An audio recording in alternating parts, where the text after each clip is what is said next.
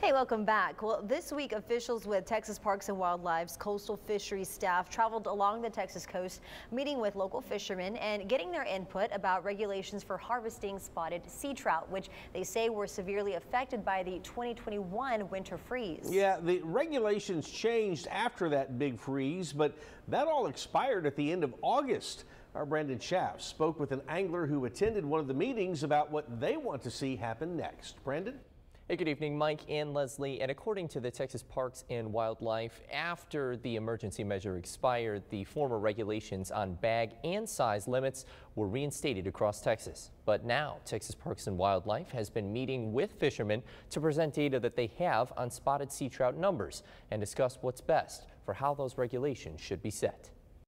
Everybody wants to take their fish home, and that used to be fine when we had a lot less fishermen, but you know, now that we're such high numbers, we're coming off the backside of the freeze, it's just not sustainable. David Rousey has been fishing around the coastal bend for almost 35 years. He said he wants a reduction in trout limits since there's too many people fishing recreationally, and then there's also guides who are running charters. There's a general consensus to lower it from 5 trout with a 15 to 25 inch slot to something in the neighborhood of 2 to 3 trout with a 15 to 20 inch slot, much tighter. The emergency measure after the 2021 freeze changed the limit to 3 fish between 17 and 23 inches. That expired on August 31st, changing it back to the old limit.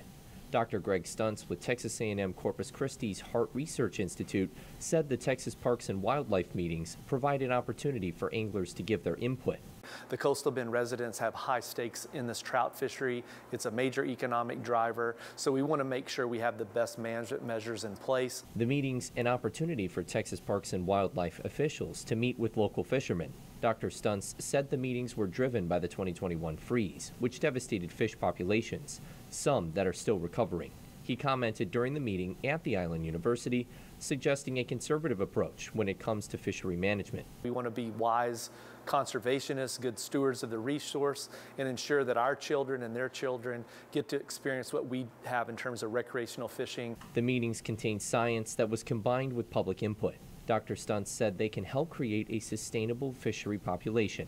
Rousey explained there are many local fishermen concerned with the spotted sea trout population, and most support lower limits. He said the meetings can help move the issue in the right direction. It's really cool that we're having what they call scoping meetings now, and they, you know, they want the public's input. And Rousey says that a lot of people are operating under an honor system, holding themselves accountable when out fishing to help conserve the trout population.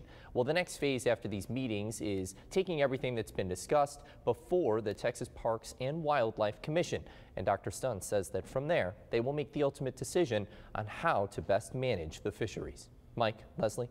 All right, Brandon, thank you so much for that.